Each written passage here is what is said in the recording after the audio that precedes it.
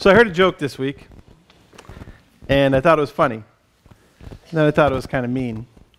So I want to tell it to you. Is that okay? Okay. So there's a busload of Minnesota Lutherans, and they get in an accident.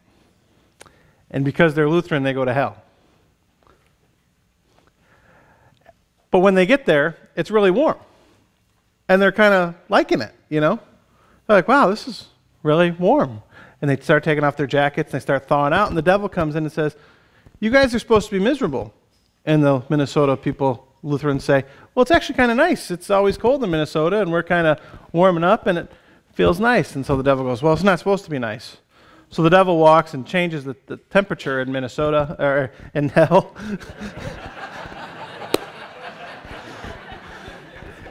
And it gets really cold down there.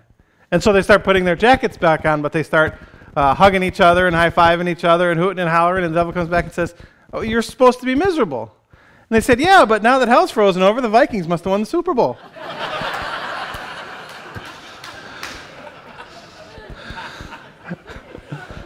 It's one of the best jokes I've heard in a while.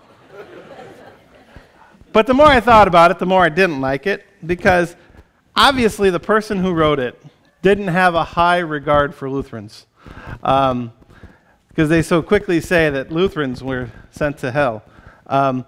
As we celebrate Reformation Day, and we celebrate Martin Luther's courage, and this day, or actually on October 30th in 1517, when he nailed the 95 Theses to the door of Wittenberg, his courage to say, you know, I don't agree with everything that the church is doing.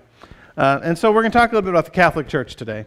But it's the Catholic Church 500 years ago, not the Catholic Church today. I was thinking about this, and this might be a little controversial. I think Martin Luther would really like the Catholic Church of today. And I think Martin Luther would really like today's Pope, especially. I don't know if you saw this past week, but the Pope officially said, 500 years later, it's time for Catholics and Lutherans to reconcile. Which is kind of a cool thing for the Pope to say. But for whatever reason, whoever wrote that joke, didn't think too highly of Lutherans. And there's kind of this, there's like 100 different denominations of Christianity.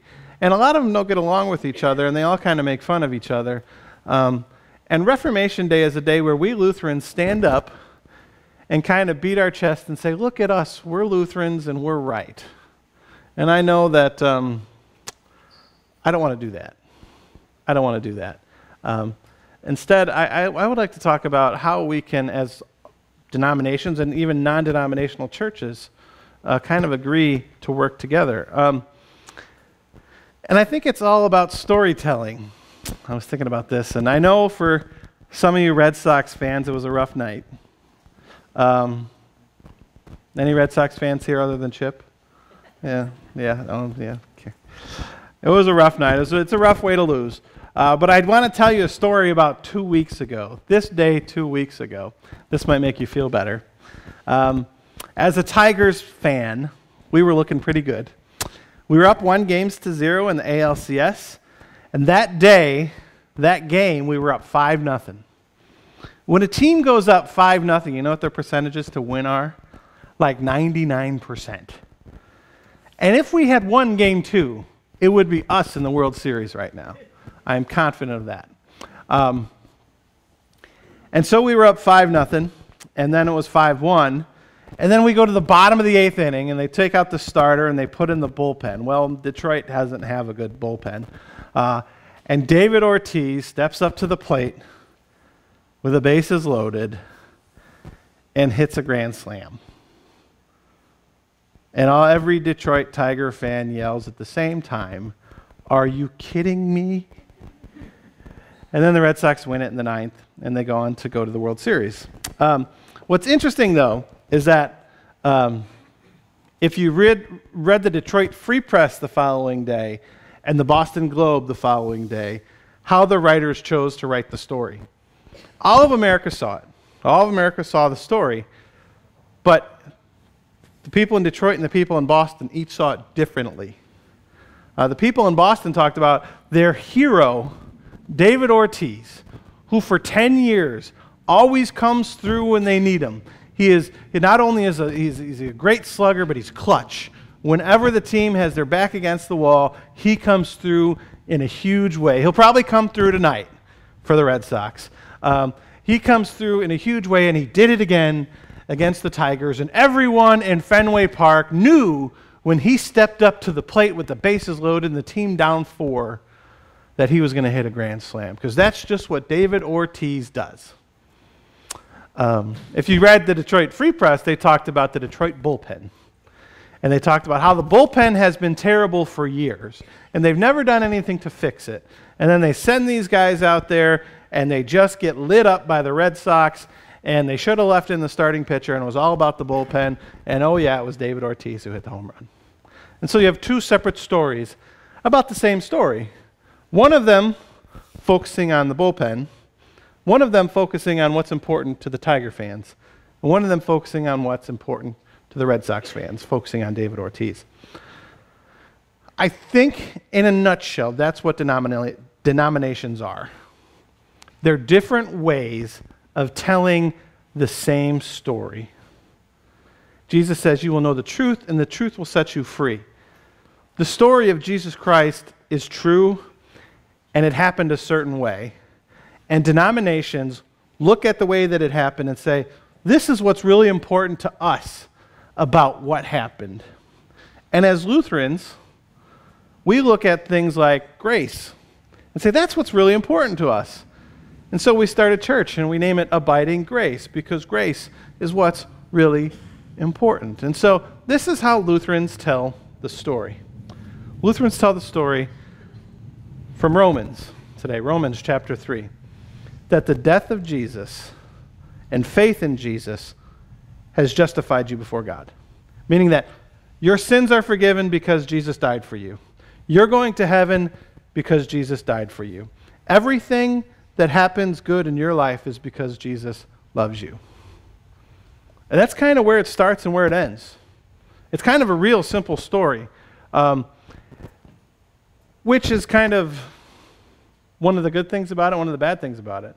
Because there really is no checklist that I can give you to say, if you want to be a better Christian, if you want God to love you more, do these 10 things and God will love you more.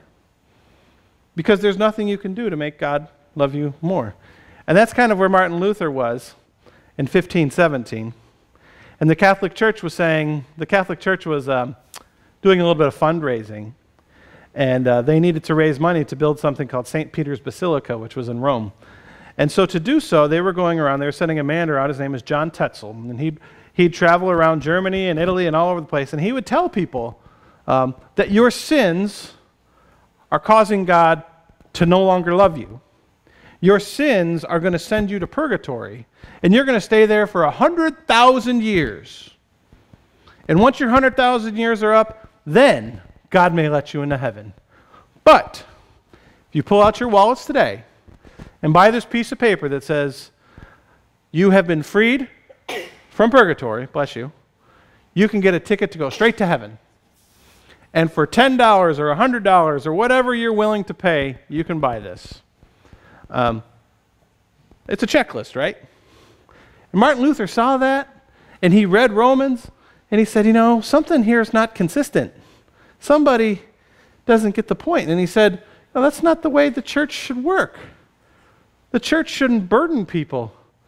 The gospel should make people feel loved and understand God's grace. And so Martin Luther said, I don't think that's what we should be doing.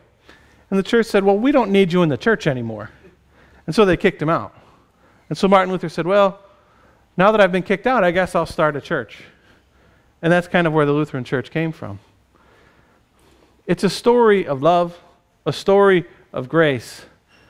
But the difficult thing is I can't tell you what you can do to make God love you more, because you can't do anything. And in this world, we always want to do more. We always want to earn something. And so as we enter the stewardship campaign, let me tell you this.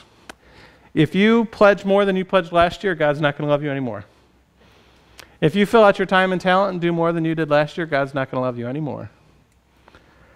If you'd like, I can make an abiding grace indulgence that you can buy that says God's not going to love you anymore. But if you want one, I'll do it. And I'll sell them cheap. And I'll even get them framed. But God's not going to love you anymore because there is nothing you can do to make God love you any more than God loves you right now. God died for you just the way you are, for the things that you do and the things that you don't do. And God wouldn't change you if God could, because God created you to be unique, to be special. God made you perfect in His eyes, and God doesn't make mistakes. That's a story I like. That's a story I love. And that's why I'm a Lutheran pastor. I invite you, whether you're Lutheran or not, to tell that story. Amen.